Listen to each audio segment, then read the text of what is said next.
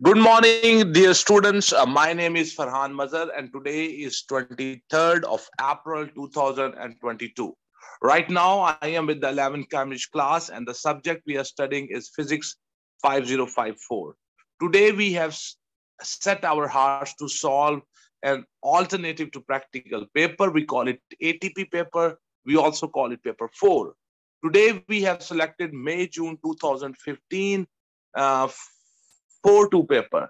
This paper, ATP paper, this paper 4 belongs from the zone 2, or you can say the variant 2.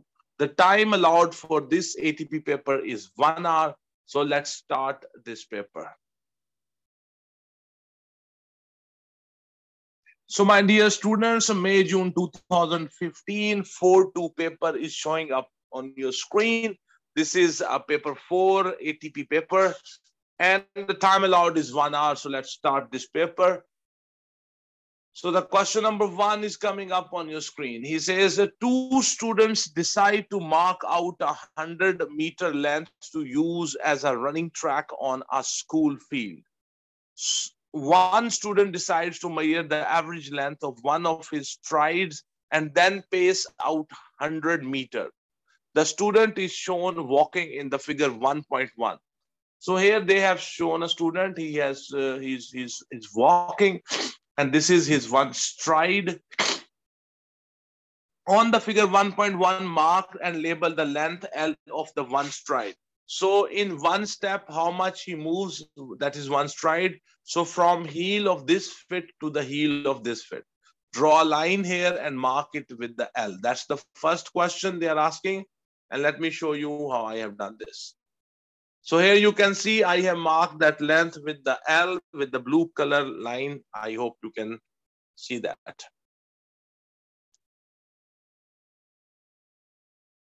Okay. Then he says estimate the value for the length L of the stride of the student. Here you don't have to measure that blue arrow. Here you have to estimate an actual stride of the student. That when you move one step, how much distance is covered. You have to estimate the actual thing. Don't take a scale and start measuring that. So we suppose that when I take a step, it's approximately half of the meter. It's approximately 50 centimeter long. So here we go. So my idea is then when somebody takes a stride of my height, so the distance covered is like 50 centimeter. So then their question is, they are asking us, okay, using your value for the L, calculate the number of the stride the student takes when walking 100 meter. So each stride is of 0.5 meter, 50 centimeter means 0.5 meter. So 100 meter will take how many strides? So you will divide the 100 meter with the 0.5 meter and you will get 200. So there will be 200 strides. So let me show you my solution. Okay, so here on your screen, my solution is showing up. Strides will be equals to 100 meter divided by 0.5 meter. 0.5 meter is the approximate length of your stride. So with 50 centimeter means 0.5 meter. So it will be 200 strides. So then they say the second student uses a trundle wheel. Trundle wheel is basically this wheel, and here you have a handle. So you take this instrument, trundle wheel, and you walk. And when you walk, whenever this wheel will complete one revolution on the ground, it will produce a sound of a click. So when it completes one revolution, here you can see here the markings are done. So when you have completed one complete cycle, one complete revolution of this wheel, and it will produce a click, and that means that on the level ground you have covered horizontally 50 centimeter. So his question is explain how a trundle wheel is used to measure the distance of 100 meter for the track. So the student will hold this trundle wheel like in figure 1.2, and it will start moving from the starting point. And he will count how many clicks have been produced. So when 200 clicks, because in one click, and the click is produced when one one revolution is completed by that wheel. And when you have counted 100 clicks, then you have moved 100 meter, because in after each click it covers a distance of 50 centimeter. So when you will have completed 200 clicks, you will start counting, and when it will be 200 clicks, then it means that you have covered a distance of 100 meter.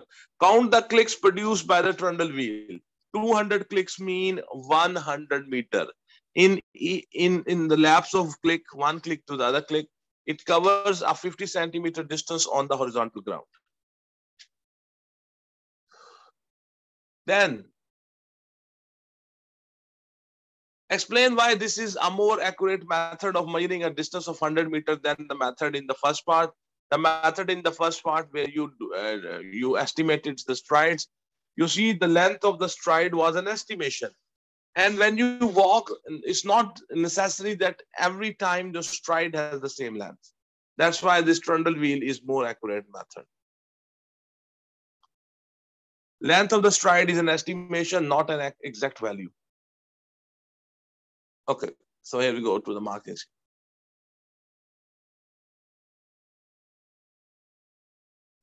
So you can see the marking scheme of the question number 1 is showing up on your screen. You can pause the video. I have already checked my answer with this marking scheme. So they are good, but you can do a good thing that you can pause the video and you can have a look at this marking scheme, and you can write, and you can read the answers of the question number 1. A student investigates how the area of the parachute affects the time taken for it to fall. The student cuts a square from an A4 sheet of paper to make the parachute. It attaches the parachute to an eraser using 2 pieces of the thin string of equal length, as shown in the figure 2.1. An A4 sheet of paper is the same size as 1 page of the examination paper. So from here, from the ceiling, he will drop this, and this is the eraser, these are the strings, here is that paper, and it will take some time and it will touch the ground, the floor. The student holds the top of the parachute against the ceiling. He releases the parachute and measures the time t it takes for the eraser to hit the floor. The student makes the parachute from a square of paper of side 21 centimeter. He obtains the following 5 values of the t measured in second. So 1.25 second, 1.29 second, 1.31 second, 1.22 seconds, 1.27 seconds. Calculate the t average. The average value for the t, give your answer to 2 decimal places. So you have here 5 values of that time for the fall. So just add them and divide them with their sum with the 5. So you will get the average. So here we go. So the t average will be equals to the 1.25 plus 1.29 plus 1.31 plus 1.22 plus 1.27 equals to divided by 5 equals to, and that will be 1.268, because he said that give your answer to 2 decimal places. So our answer will be 1.27 seconds. Hopefully you understand this question. So because we have done this numerical, so let's check it from the marking scheme as well. 1.27 second is the right answer, sir. Okay. Then the question suggests a reason why the value for the t average is not given to more than 2 decimal places. If you look at the data which you have used to find the t average values, all those values are up to 2 decimal places, and they have large variation between them. So that's why I cannot take the t average value more than 2 decimal places. So let me show you my answer. Values in data are up to 2 decimal places, and they have large variation with each other. So then their question is, let me show you the marking scheme. It says large variation in the raw data to 2 decimal places, time to fall varies. Okay, so now the next thing.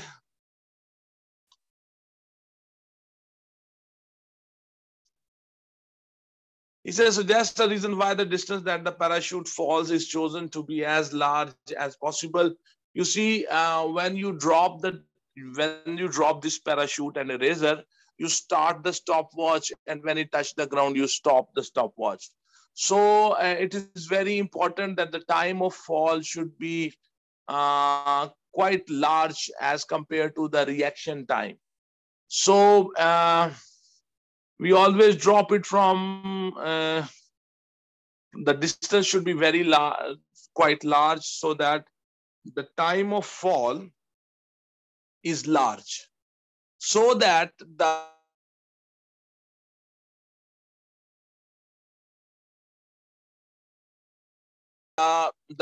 reaction time of fall, and due to the reaction time there will be no error created.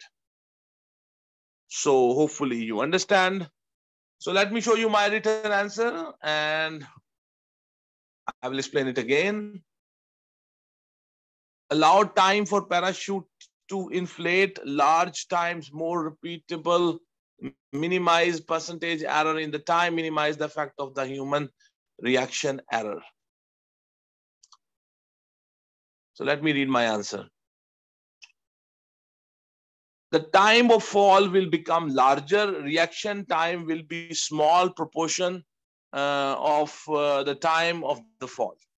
So this will reduce the error which is created due to the reaction time. So hopefully you understand it's a technical answer. This one number is difficult to get because you have to write a very technical thing. Okay, now the length L of the side of the parachute is 21 centimeter. Calculate the area A of the paper that is used to make the parachute, because it is in the shape of a square. So if one side is L is 21, the other side will be also 21. So just multiply 21 with the 21 and you will get the area. So let me show you. So the area will be equal to the length multiply length, that will be 21 multiply 21, and that will be 441 centimeter square. Okay. Then they ask a question, suggest a reason why the student cannot make a parachute with an area greater than your answer to A part when using the sheet of A4 paper. You see the A4 paper, the length of the A4 paper is 21 centimeter. So because he has only one paper, so he cannot make a bigger paper whose dimensions are larger than 21 centimeter, because that's the maximum length of the A4 size paper. A4 paper length is 21 centimeters, so cannot make length larger than 21 centimeter with a single A4 paper. So let's have a look at the marking scheme. Largest square from A4 sheet of the paper is 21 centimeter wide. If greater area used, it won't be a square.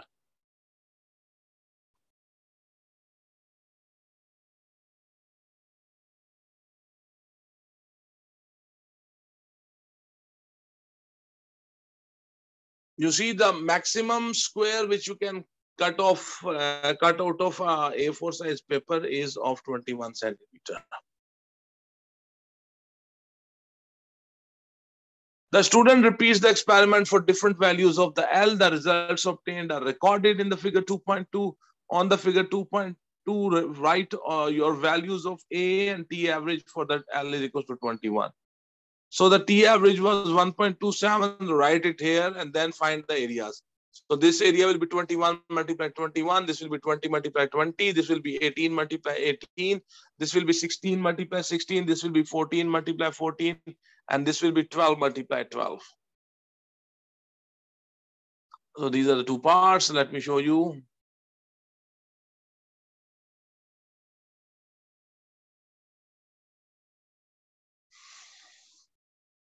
So you can see I have completed the table, I have found the area, and I have also written the T average value for the L equals to 21.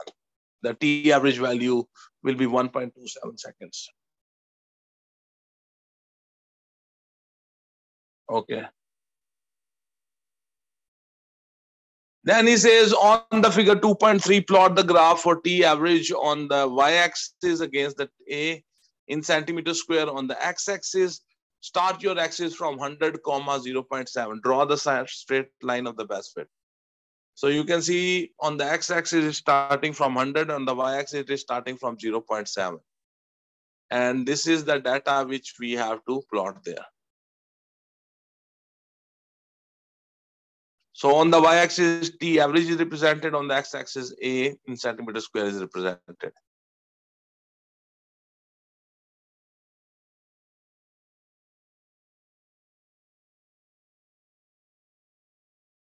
First of all, I will label the axis. So you can see here, I have labeled it as area in centimeter square. Here I labeled it T average in seconds. The value 100, 150, 200, 250, 300, 350, 400, 450.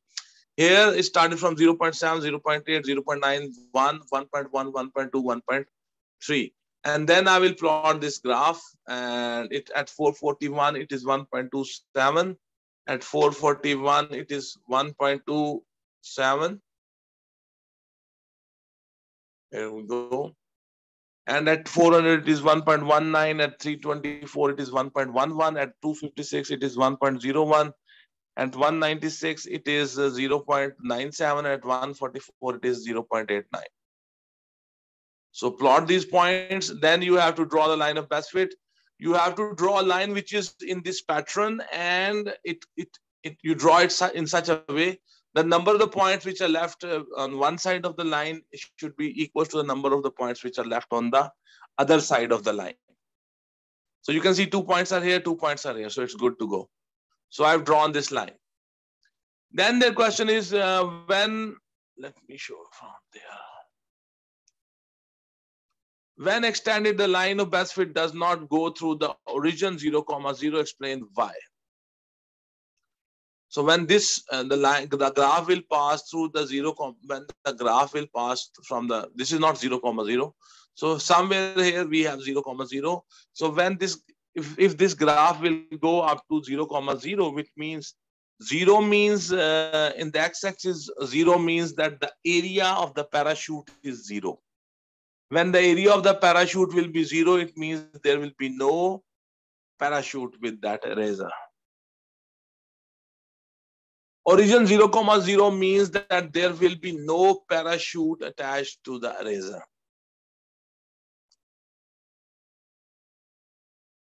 Marking scheme. So the marking scheme for the question number 2 is showing up, and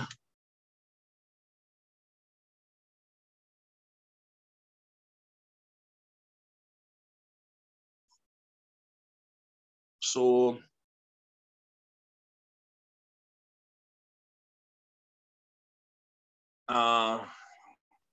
the marking scheme of the question number 2, B part, is showing up on your screen. You can pause this video and take your time. It's a 13 marks question. The question number 2, you can pause the video and you can look at the marking scheme. I have already checked my answers with the marking scheme, so I'm going to the next question. He says a student uses a cathode ray oscilloscope to measure a voltage in the space below. Draw a circuit diagram containing a battery, a switch, a fixed resistor, and a variable resistors, all connected in series. So here we go. So here you can see I've drawn, this is the battery, this is the switch. Here we have a fixed resistor, here we have a variable resistor.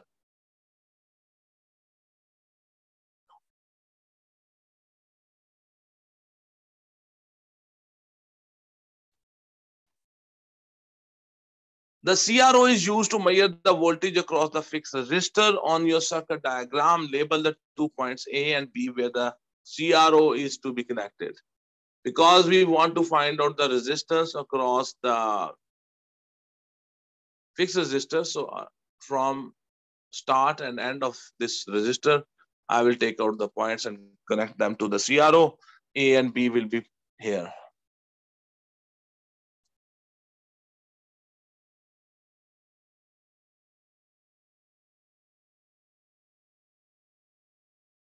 So the question number 3, A and B part.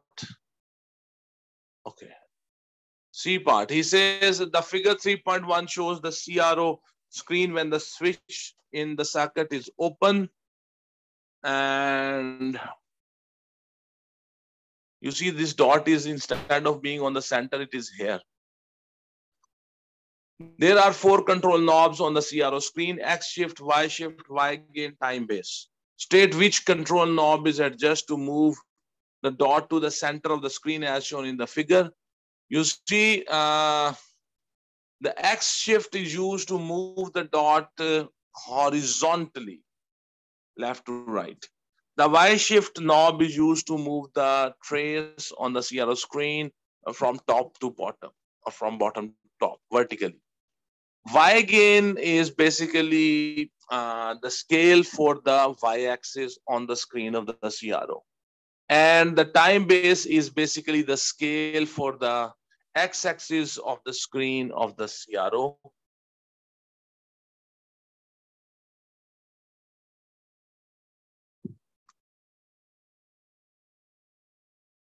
Y shift is the answer.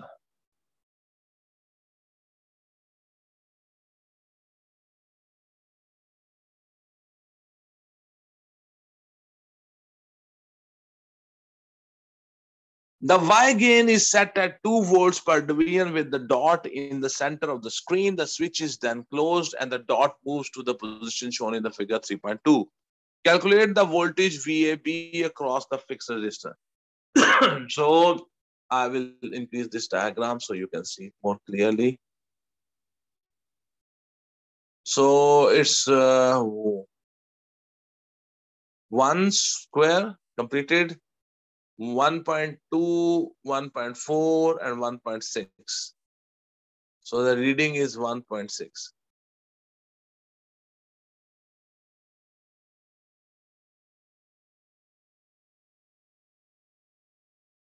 So the Y gain is 2 volts per division. So this is 1.6. So 1.6 multiplied 2. That will be 3.2. 3.2. 3.2.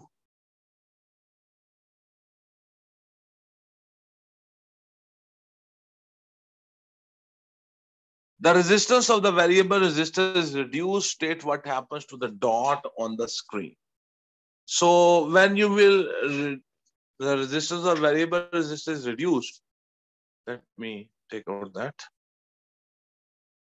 The resistance of the variable resistor is reduced. State what happens to the dot on the screen, because this dot is representing the voltage drop across the fixed resistor.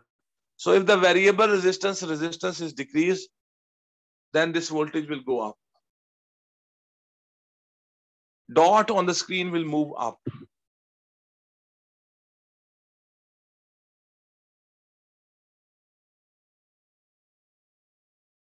Dot moves up. Yes, that's the question number 3. Now we are moving to the next question. The next question is question number 4.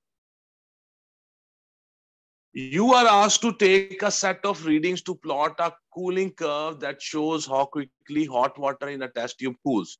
You are given a test tube about half full of the hot water. List the additional apparatus you need. We will need the retort stand, and we will need obviously a test tube. We will need a thermometer. We will need the stopwatch.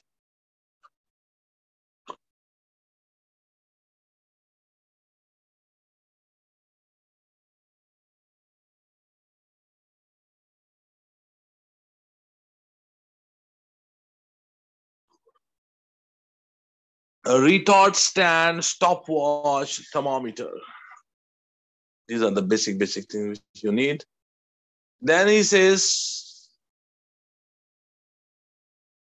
in the space below, draw a diagram of the apparatus showing the position of the eye when taking the reading. Okay, so very simple. You can see the diagram is showing up on your screen, and you can see we have shown a test tube that is filled with the hot water. We have taken a thermometer, that thermometer's bulb is immersed in that hot water, and we have used a retort stand.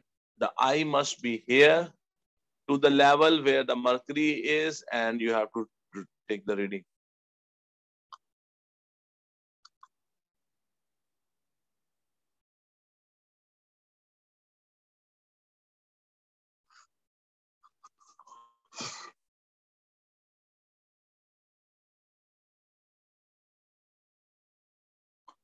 Then we have figure 4.1 is the top of a table for the readings. Complete the reading headings in the table. So here I will put the time in minutes, and here I will put the temperature. I will note down the temperature with the passage of time. Time in minutes and temperature in degrees centigrade. Then their question is, suggest 2 ways in which the apparatus is arranged to make the readings more accurate.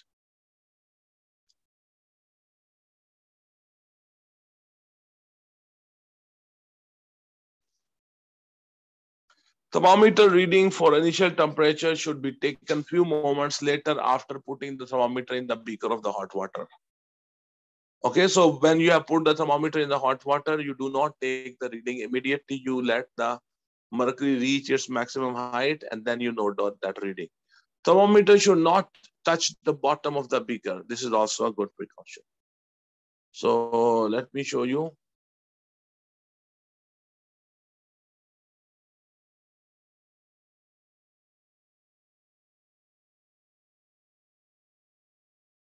So we have checked the marking scheme for the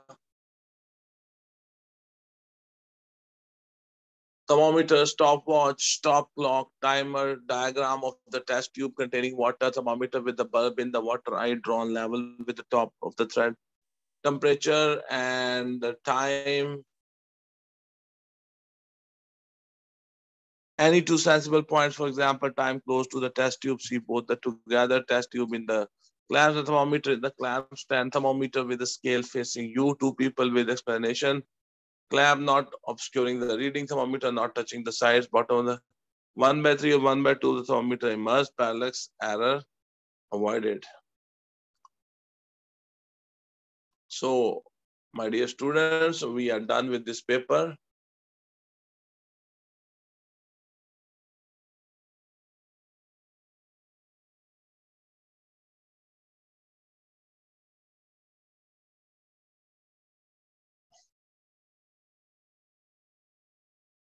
So, my dear students, today we have solved May-June 2015 4-2 paper, and I have tried my best to explain you the concepts of this paper. If you find this video interesting and informative and helping you to do the physics past paper practice, do share the link of this video onto your Facebook accounts, onto your Instagram accounts, and onto your Twitter accounts. And keep working hard and keep learning from my videos. It's a great blessing for me to teach you online. Thank you very much. Have a good day. God